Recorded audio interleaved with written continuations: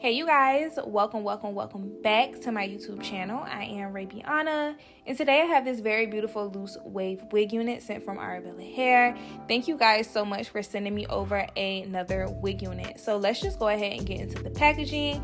They have a set and baggie, and it comes with all the goodies. I have a hair clip, eyelashes, a wig cap, which I used in my video, and then they also have this elastic band that you can use for your baby hairs, to lay your baby hairs, and it does have a Velcro at the ends, and you just stick it together and lay your baby hairs.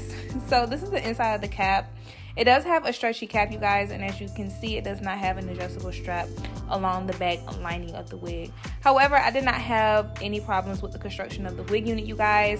I do not like using elastic straps or bands or whatever comes extra with the wig unit in the inside. I do not like using them on my wig units because it tugs at the lace frontal. So I just never use them. I always take them out.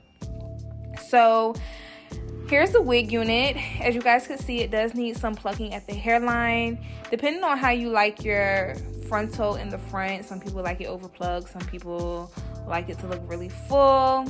You are able to do as you please with the wig unit. So to get into what I did to prep this wig unit before the hair review, I did bleach the knots, wash and condition the hair, and I also used fabric softener, you guys. I don't know why I never used fabric softener on my wigs before, but recently I revamped a synthetic wig unit and I used fabric softener, and I was like, I'm using this for my human hair wigs too, and I've been washing all of my human hair wigs in the Downy fabric softener. So highly recommend. Okay, it smells so good. Like, I think at the beginning of the video I was smelling my hair. That's why, because girl. Anyways, to get into the specs of this wig unit, you guys, this is a 24-inch loose wave wig unit, and this is a 13x4 lace frontal wig. So this wig does come in different types of lace sizes. They also have it available in a upgraded lace. I'm not sure if I have the upgraded lace.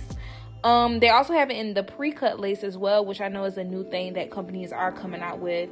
I have a couple of those available for you guys coming soon.